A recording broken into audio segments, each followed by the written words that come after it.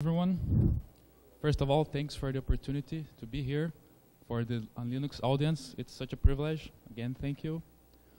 Today, I would like to present to you the bootstrap of the Debian ppc64el port, which I have worked on when I was working for the IBM Linux Technology Center until a couple months ago. This work was performed around 2013, 2014, but it's kind of history, and now that I have changed jobs, I found it would be a very good opportunity to document how this was done and most of the stuff that we have done to make this, because ever since me and Breno, who's going to present here, we were either too busy or too lazy to do that. So now I decided we should do that. So here we go. And I would like to mention this work, or better, this presentation is not associated with any company.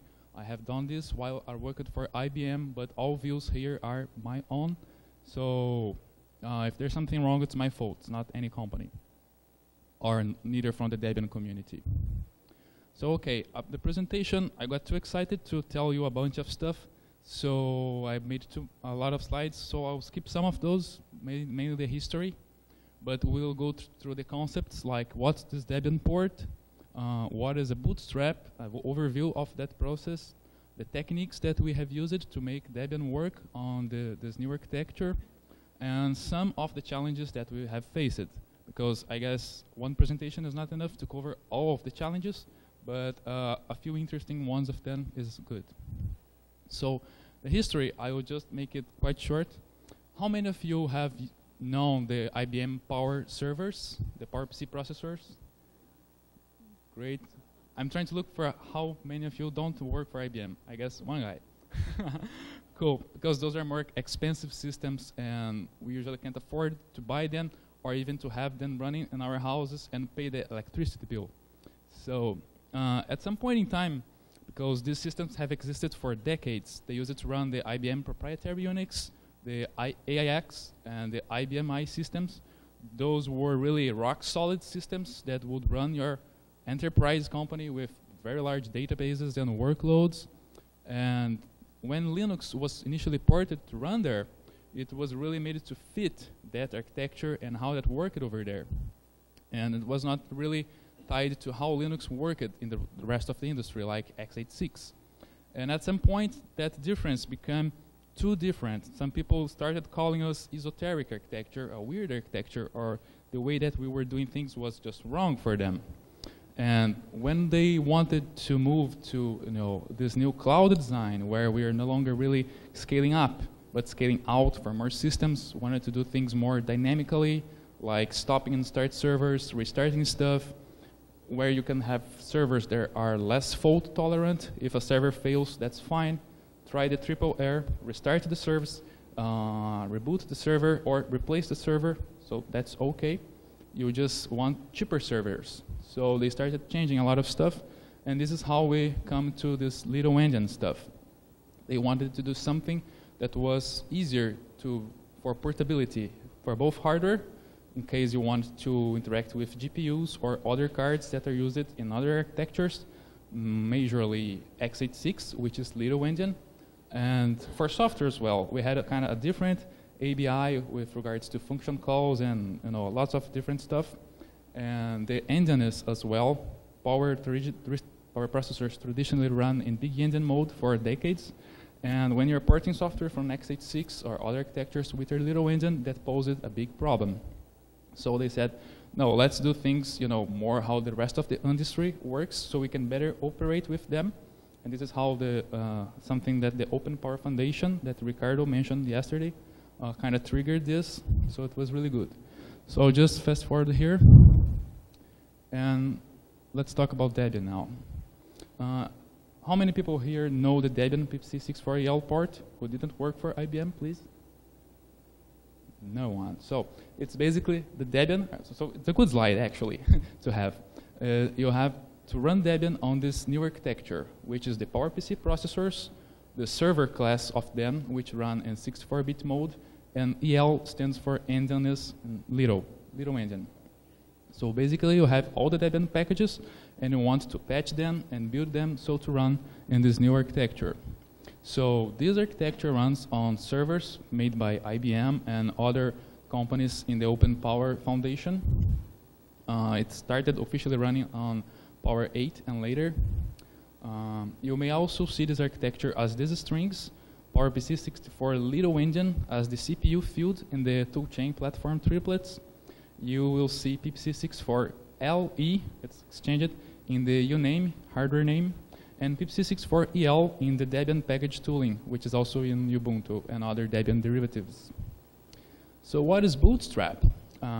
It's a term that means this looped strap in a boot where you use it to help you pull the boot on, get your feet into the boots, because sometimes the boots are too tight or too hard to wear. And a more, philosophical definition is this adjective, which is a means of advancing oneself, or something that is self-generating or self-sustaining. It gives the idea that once you have something started, that thing is able to sustain itself into growing into something more complex, something bigger. And the computer thing for this is, this is my definition, but you will find similar things defined elsewhere. The Bootstrap is a process that you can incrementally build and run software for or on a computer for which there is no software yet. That is something that you go from the scratch using incremental steps.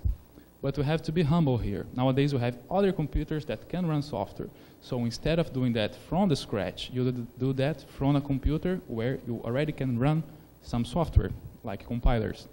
And you actually have some software in the target computer. We're not really booting from the processor up.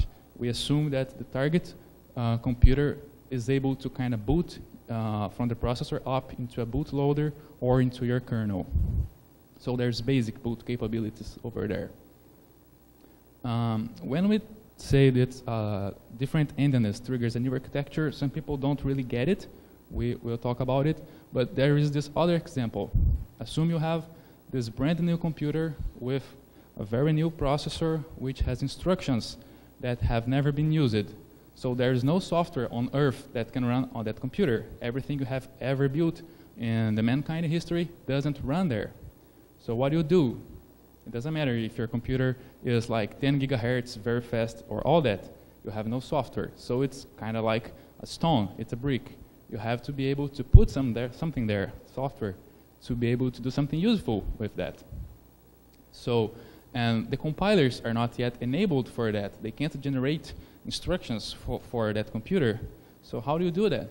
You have to start everything over again, really.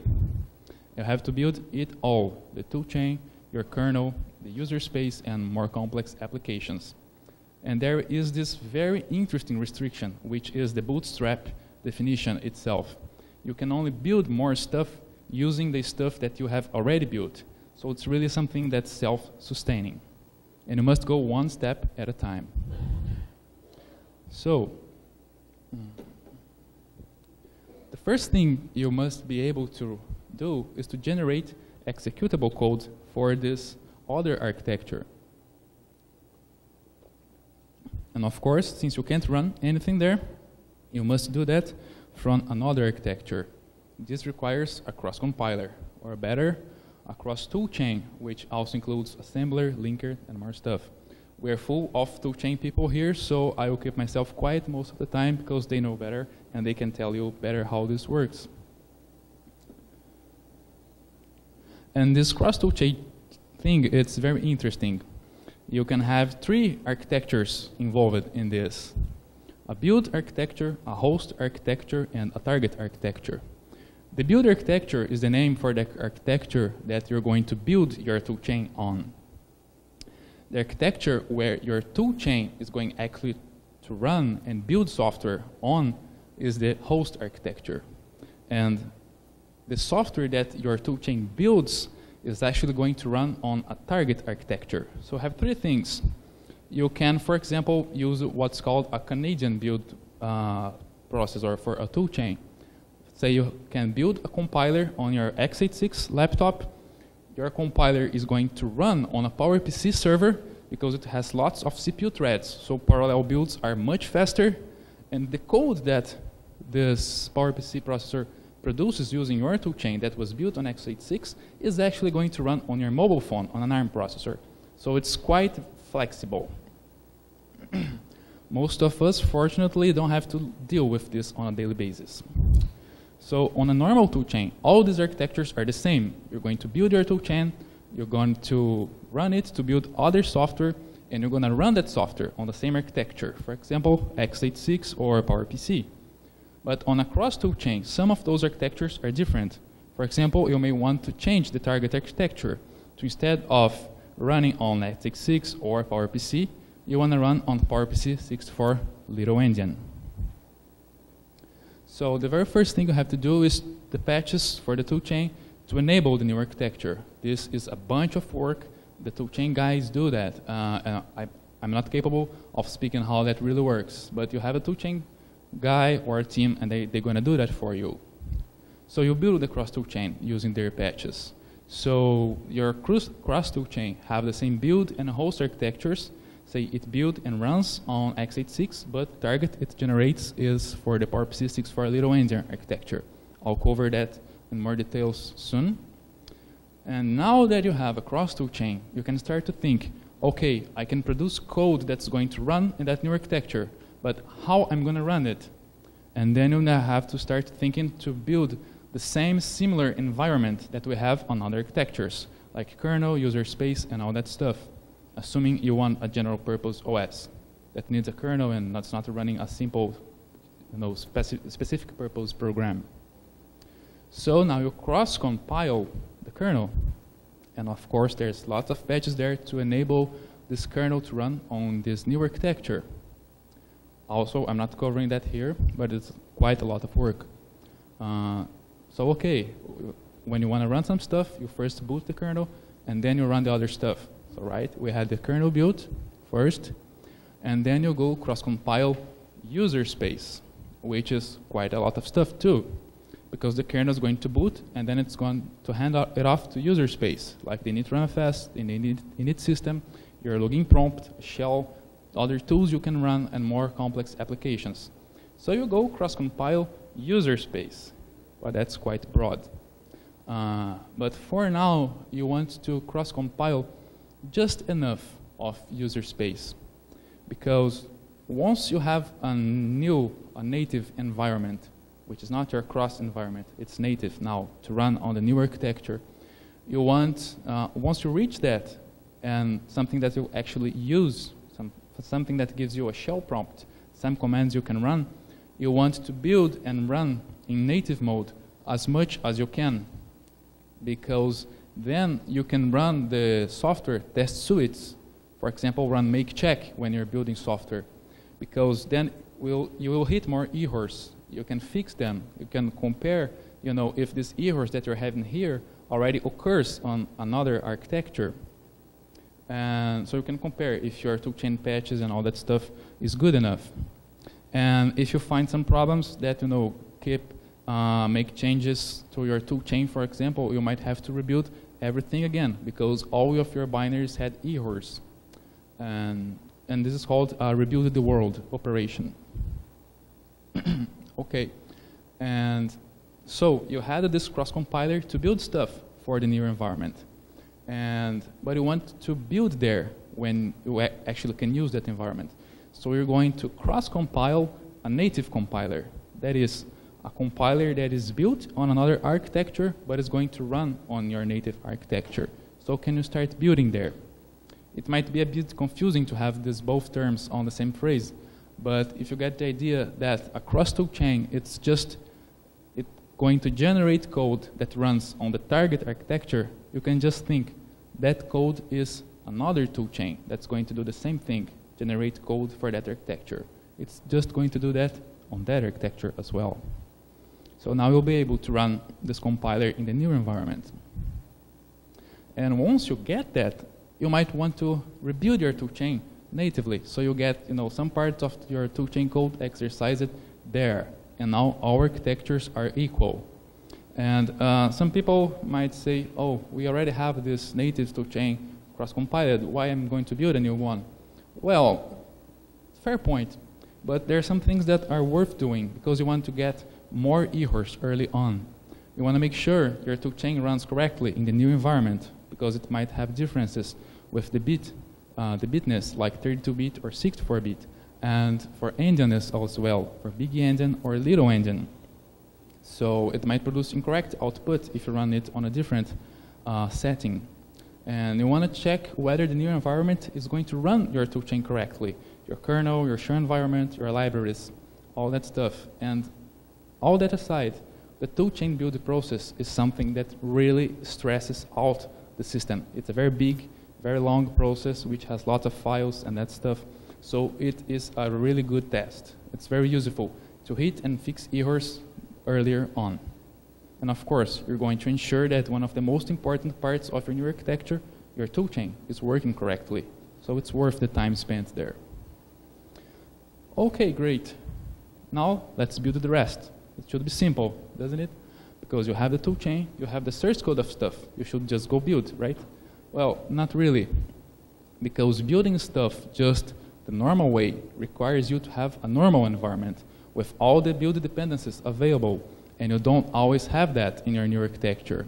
When you're going to build, you have to have some packages installed to build. Those are build dependencies. And when you install some packages, it might require other packages as well, which are install time dependencies. And when those are not available, here's where the fun part comes. You can use lots of tricks.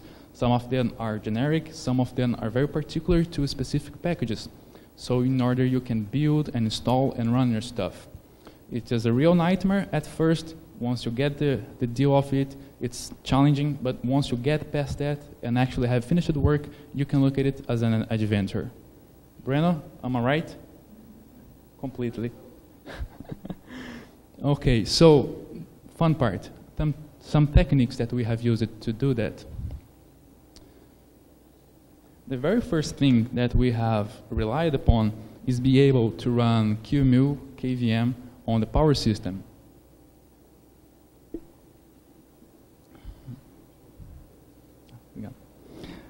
And this was something very new at that time. Traditionally, Linux on power systems have always run in virtualized mode under the PowerVM hypervisor, which is proprietary. And excuse me. Now we had this OPAL firmware, which stands for Open Power Abstraction Layer, which started for Power 7 Plus systems, but that version was only used for development when we didn't have Power 8 hardware available yet. We were actually building it. And it allowed us to make this very good thing that's available forever in x86, I guess, where you can run in bare metal mode and at some point run KVM guests on it. It was an alternative to running under the PowerVM hypervisor.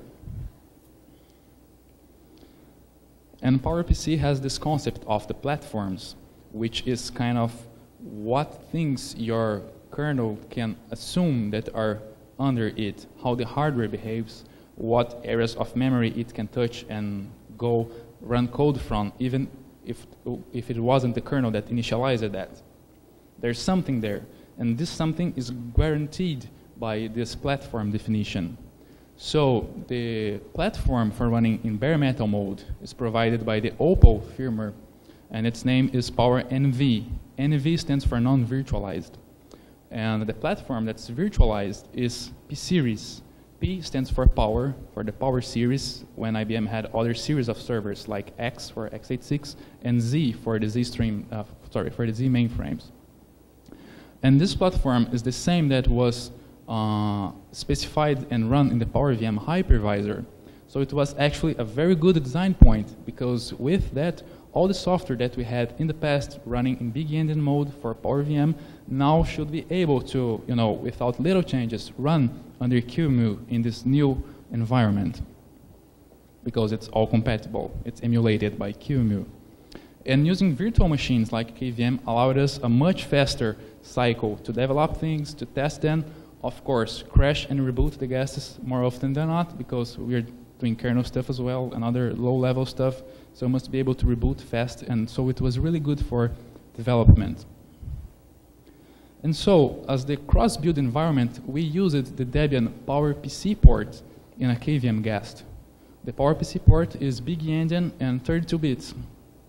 We used that on top of Fedora, Big Endian, PowerPC64, KVM host, with patches for QEMU, KVM, the kernel, etc.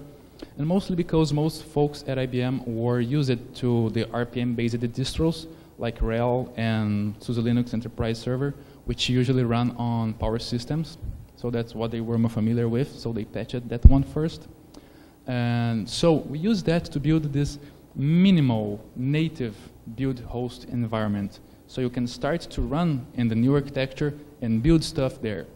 And now, but it's still in the cross environment. Why we chose Debian there? Because we wanted to maximize the reutilization of our patches. Because there, as we mentioned, there are packages that you're going to build several times in the host system and in the target system. So if you have patches that apply just the same, it's better. You don't have to fix two patches when you find a bug. We also want to minimize the differences between the cross environment for building and the target environment for running. Because if you find a problem in the target environment, the first thing you want to do is to check how it works in the cross environment. Is it okay? Is it the same behavior? I need to fix only the new architecture or on both architectures.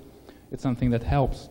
And this allowed us to have more simple scripts that were more common. You know, on both sides, on the cross side and on the native side, we could use dpackage, apt, and all the Debian tooling. So the very key part of our project was this Git repository, where we kept our scripts to run the first stages of this, the patches to the packages, and the definition of our workarounds. They were not really manually, they were part of the code of the scripts itself. So it was a very good idea. I'll give an overview of the scripts here and go in more detail right now. So the build scripts were divided in more or less 5 stages. Part 0 was used to prepare this build environment, which would run the cross compiler. Part 2 would build the cross toolchain, which is a very complex process. We're going to get there. Part 2 would use that cross toolchain and the cross environment to build enough packages to be able to boot and build on the native environment. Part 3 was already booted and running in the native environment, and it was used to build enough so we could rebuild the toolchain natively. And part 4, we were going to build more and more stuff now that we had the toolchain and the source code available. Our patches, we organized them in a per package directory hierarchy, and we had 2 types of patches. First one are the normal .patch files that we use in software development, and those were for changing the source code that's in a package, like the application itself, in case we had to fix something for the new endianness mode or different bit numbers, or the ABI changes that we were making. And also the .deb patch files, which were changes exclusively to the packaging part of that source package, which for those of you who know the Debian source code, the Debian source package format are the files in the Debian directory, where you tell how the package is going to build, which packages it builds, and all that stuff. The workarounds, this was a really cool part. We had variables in the shell scripts for defining which workarounds each package needed. For example, we had this package name underlined deps variable in case we wanted to remove specific build dependencies from the list of build dependencies that that particular package needed to build. We could use the vars variable to export environment variables when it was building. For example, when you build without a particular build dependency that tells your package where it's going to find stuff, you can say, okay, do not use that tool to do that, but trust these environment variables that I'm telling you. Go find these other libraries and these other configuration files where I'm telling you, and it's going to build. And also, we could request a specific version of the source code to be built. For example, you have Perl 5.16, 5.18, and each one of them might be more simpler, easier to build. So if it was good enough for us, we would build that one because it was just simpler. And we could also, build a package in multiple stages, or actually build it more than one time, but using different workarounds for each stage. For example, in the first stage, you might want to remove some build dependencies and then build it later when that build dependency is available again. So we could have the very same variables, but now for individual stages. And this was very cool because it allowed our scripts to be very simple. We just had this list of package names with the stages and the variables containing the workarounds.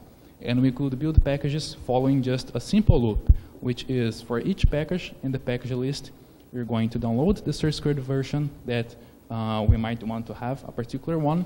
You're going to apply the patches on it. You're going to apply the workarounds on it, like removing build dependencies or exporting environment variables, and you're going to build that package. And if it's successful, you pull that package into our package repository and move to the next package. It was really, really cool. So now some details on those build steps of our scripts.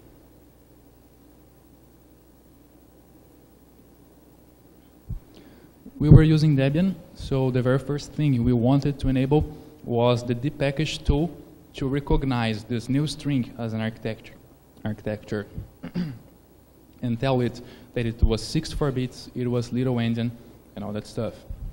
Once we had built the package, we would install it and tell our PowerPC 32-bit environment that it was okay for it to install packages from this other architecture.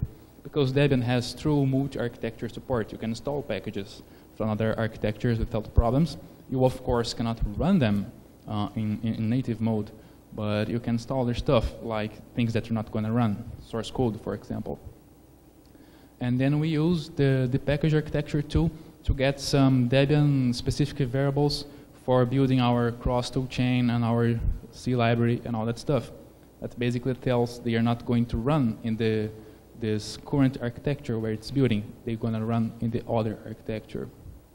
So, and also we created this package repository for storing our packages. Okay, now it's time for you to take a very big, deep breath. Again, we have toolchain guys here. They can tell you how you build a cross-compiler much better than I do. But it was a quite interesting process. It has lots of details and tricky parts. So if you go download the slides, I have some suggested reading links there. The first one, which is where I use it to recall what we used to do at that time, is from this cross-tool ng tool, which is used to build cross-compilers. And it has really great documentation if you want to read that. I will mention the third link in that page when I finish my presentation. So I guess it's from Ian Lance Taylor, the guy who wrote pretty much of stuff. And it's very interesting reading too. I guess I'll grab some water before going to this.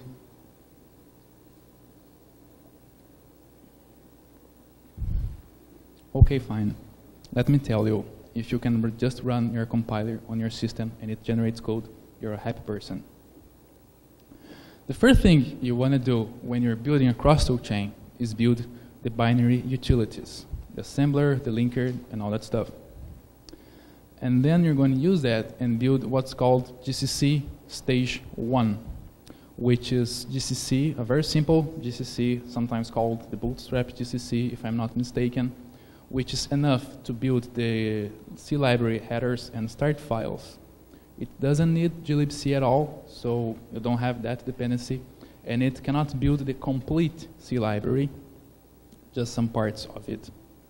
And you use that GCC to build glibc stage 1, which is itself a glibc that can be used to build the GCC that's going to build the complete glibc later on.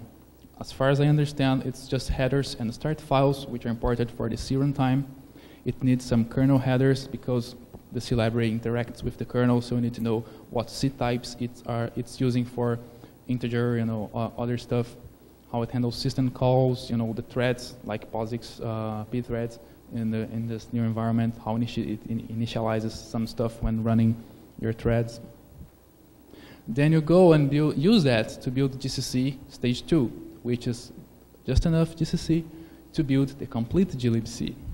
And then you use that GCC to build the complete glibc, and you use that glibc to build the final GCC that can link against this complete glibc and use it.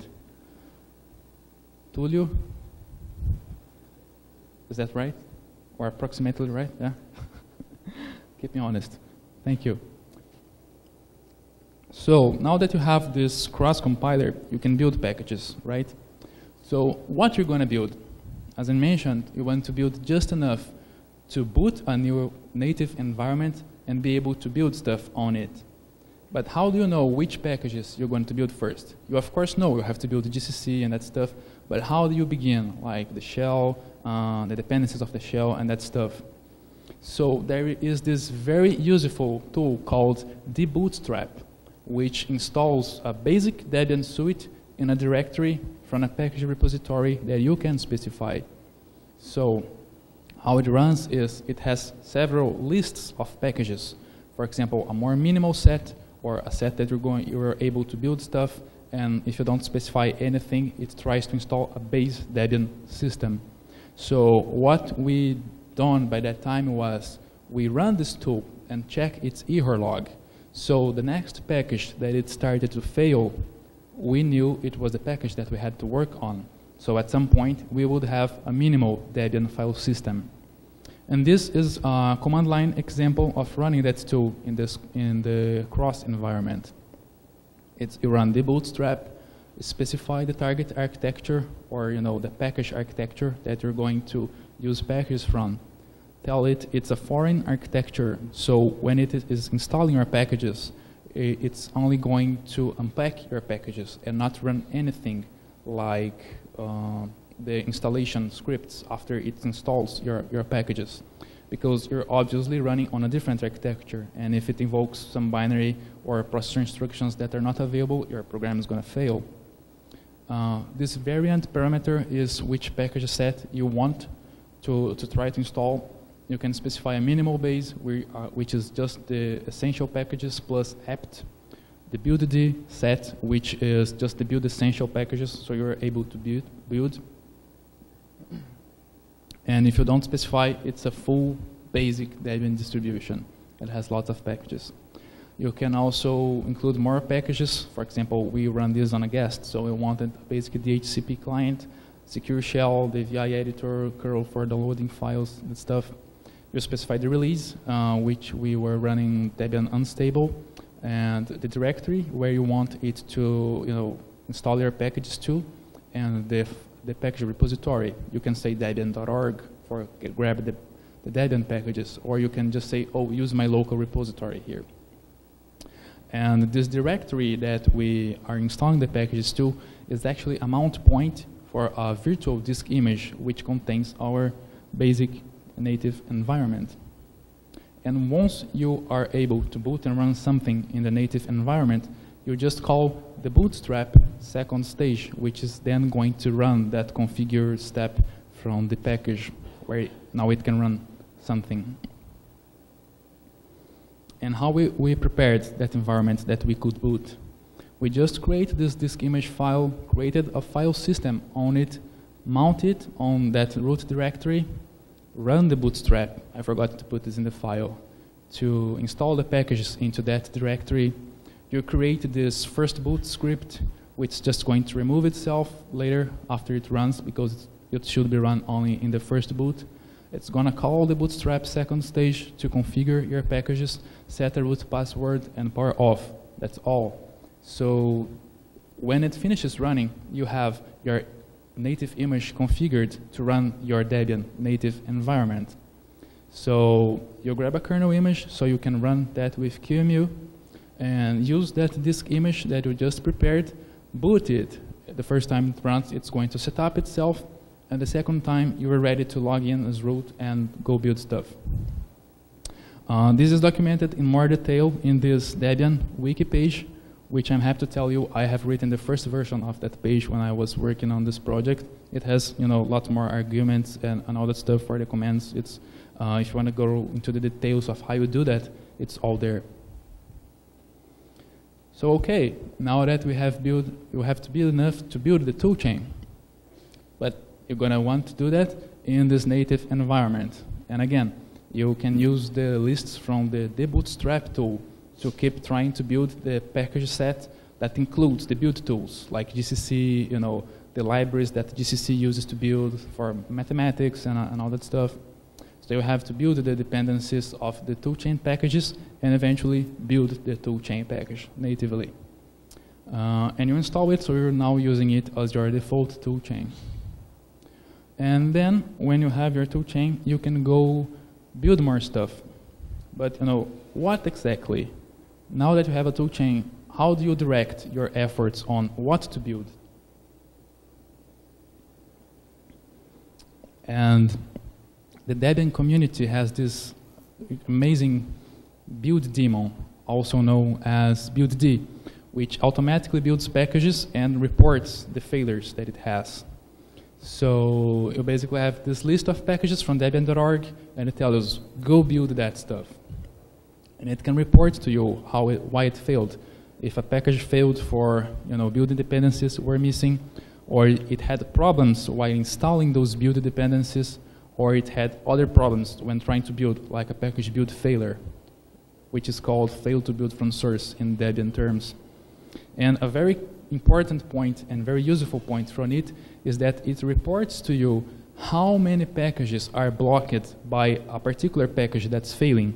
So if you have this library that, say, 200 packages are depending on, it's that one package, that library, that you want to go fix first. So you will have more 200 packages attempting to build on your build daemon. It's very cool. So once we had that, we just set it loose, building stuff, following the Debian archive for new package updates. And when it failed, we were going to fix the errors that it reported.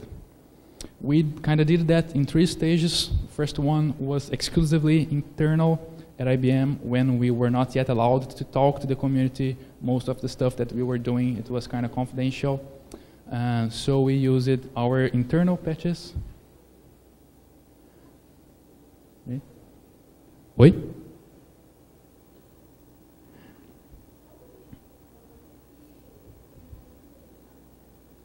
Eu não estou te ouvindo, desculpa.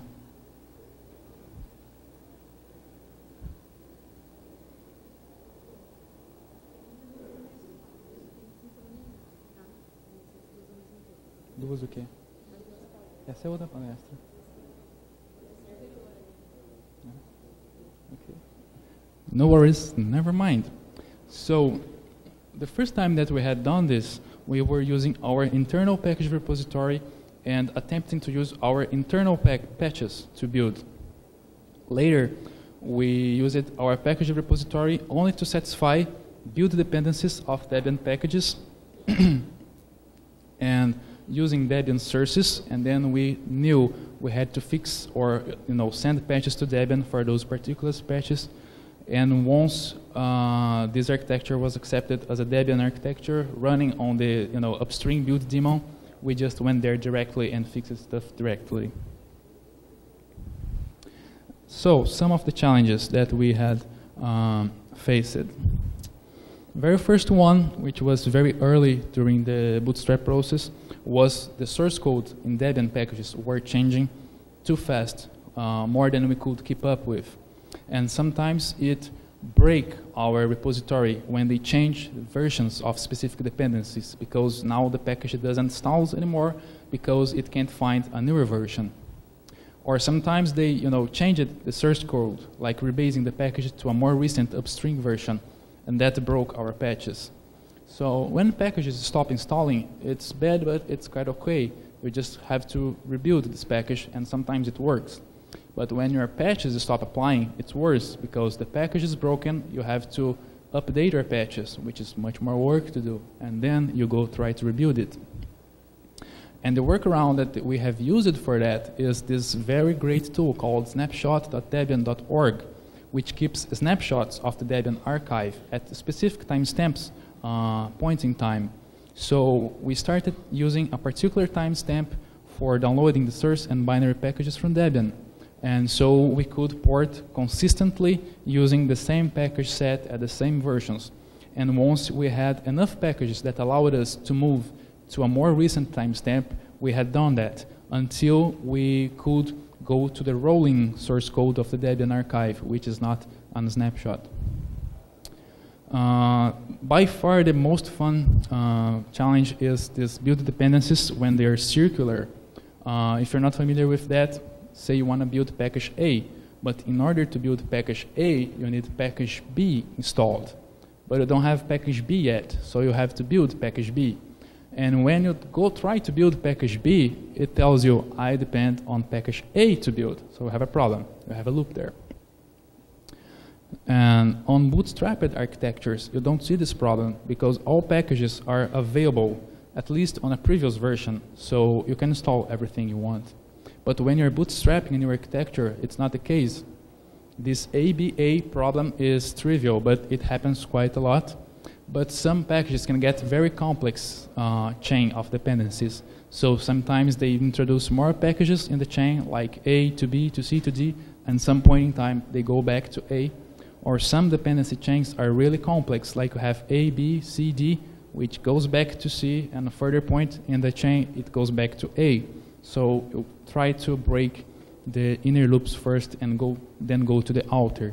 And at the very end of the process, you have your A package ready.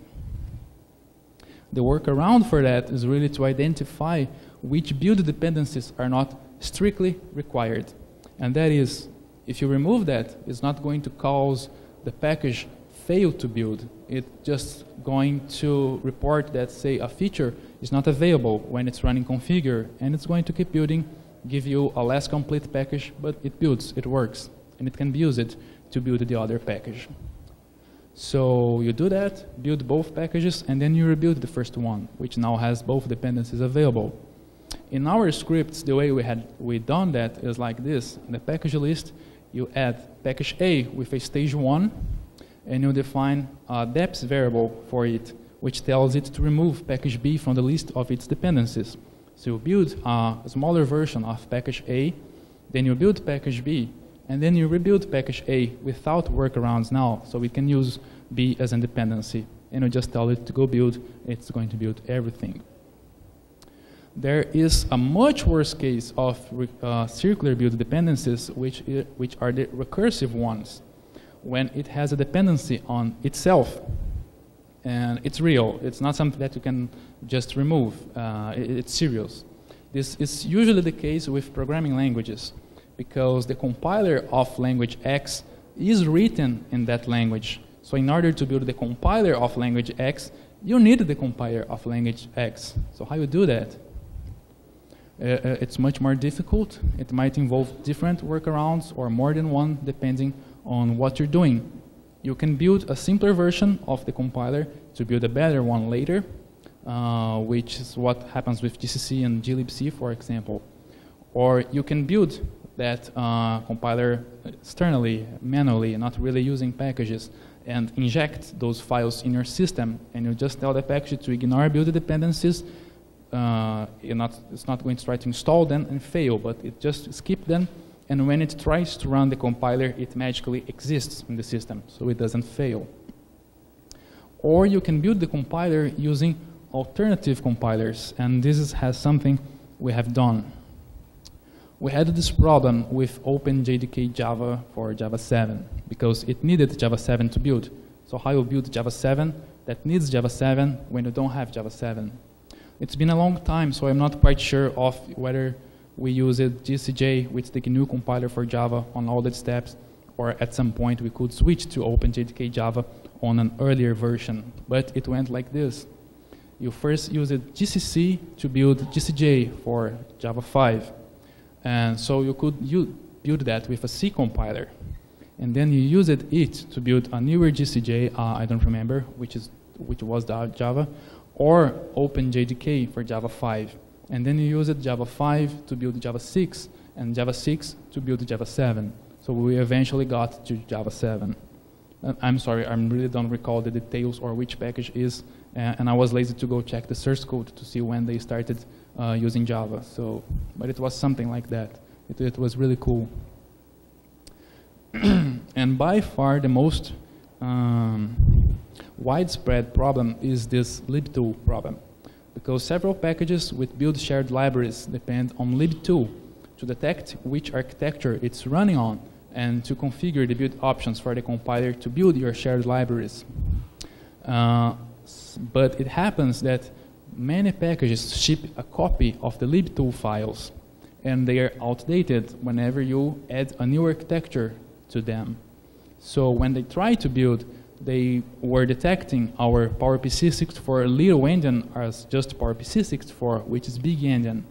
So when it was running the configure script, it failed to build a shared library. So it told the packages, hey, don't build the shared libraries. It don't work here. But unfortunately, the build process continued and the package might be built, and successfully. And it's a problem because if you don't see that during build time, we usually hate that when we are installing another package that depends on the package which ships this shared library, and it couldn't find it, so it failed to run. So we had to go all the way back, rebuild this one, and it was a performance hit. The solution for that is to run auto-reconf when you're building, which uses, it kind of updates this local package from the system lib2, which can be updated to carry your patches for the new architecture. There's even this deb helper option that runs that automatically when you're building the deb package. But some packages have problems with that, and they fail to build once you enable that thing. Mostly because they depend on older versions of some of the tools that auto-reconf runs. So one workaround for that is you patch just enough of the files to detect the new architecture correctly. And then another workaround, which we never sent upstream, was a patch for the linker, which forced it to run to link in little engine mode, even if it was specified to link in big engine mode. It was ld force little engine equals 1 as the environment variable. And so they rebuilt the world. We had to do that 2 times, if I recall correctly. And it means to rebuild everything, really, from the scratch. It happens when you have very basic changes, like to your toolchain, your ABI, or your C library, and that changes might affect all the software that you have already built with that. So you have to build all over to make sure your binaries get the new changes. We did that 2 times, and just a hint, you should have most of your Bootstrap process automated, because it's a real pain. The first time we did that was with the introduction with this ELF v2 ABI, which is version 2 for little engine 64-bit PowerPC. Because big engine 64-bit PowerPC used an ABI that was conceived like 20 or so years ago. And when it was conceived back then, things were really different for our programs. They were, long programs with very long functions. There were very small loops that run forever. There were no many function calls. But more recent software, the programming languages that we have nowadays are more modular. They're shorter. They make lots of function calls. And that ABI was not really optimal to do that. But we couldn't change that ABI because they had 20 years of programs that were built and published elsewhere. So you can't break them. But this time, this little engine PowerPC 64-bit was new. There was no software ever published to the world with that. So we had an opportunity to change the ABI. So the toolchain guys did it. They created this ELF version 2 ABI, which is based on ELF v1, most of it actually, but some changes for these modern programming languages, more function calls, a smaller stack size. You can pass more parameters into registers. So it's really cool. It's another talk on its own. It's very interesting stuff. So when we initially built the world, we used the ELF version 1 ABI because we already have... Time for questions? Okay. Finishing. We used the first version because we had a lot of stuff to validate that it was working with our patches already. So We did that, and once we checked that our toolchain in the kernel was good enough, we moved the ABI, so rebuilt everything again. The second time was a change in the glibc minimal version for little endian 64-bit PowerPC. I don't get it very well, but apparently it's a symbol that's carried in all the binaries that you produce that link against that glibc. And so we first started with Ubuntu and SUSE for this little endian PowerPC. And when RHEL joined it later, it used glibc 217. But so we could run the same binaries everywhere. Those that didn't depend on a specific distro, we had to rebuild all that. And we had very cool patches from Red Hat to fake the version number so during rebuild or runtime, so that make the process easier. To finish here, the biggest challenge that we have had, that is we always were a small team, always less than 10 people, of non-Debian developers. A Debian developer is a title in the Debian community, which essentially tells you are really great at doing Debian. And we had little to no experience with Debian at all when we started. So it was really challenging. We had to learn a lot of stuff. And then by the end of 2013, like 6 months later, when Canonical was bootstrapping Ubuntu server for that architecture, they helped us quite a lot because they had a great team with lots of Debian developers, and they bootstrapped Ubuntu. And then the patches that worked for them, we kind of took that and upstreamed that for Debian, so Debian could work too. And the Debian community and maintainers were very supportive to us. This timeline essentially tells that we, in 6 months, had to do lots of work to Debian so that Canonical could pick it over later. And then in like 1 year, we had this architecture building, 1.5 years, 90% of the Debian archive upstream in Debian. So it was quite fast. In like 2 years, it made an official architecture in the Debian JS release, which was really a great mark. So the takeaway from this is, really to close, there's this quote which I really like a lot, which are the obstacles in the path are not really obstacles. Sometimes they are the path, actually. And this process is quite difficult, lots of obstacles, but it's just how it had to be done. And this is where I asked you to remember the third link in the cross-toolchain build description. That page tells you that sometimes you're building things that are so complex and there are so many things going wrong that you think that I must be doing the wrong thing. But sometimes it's just how things have to be done. It's the right thing to do. So that's it. Thank you.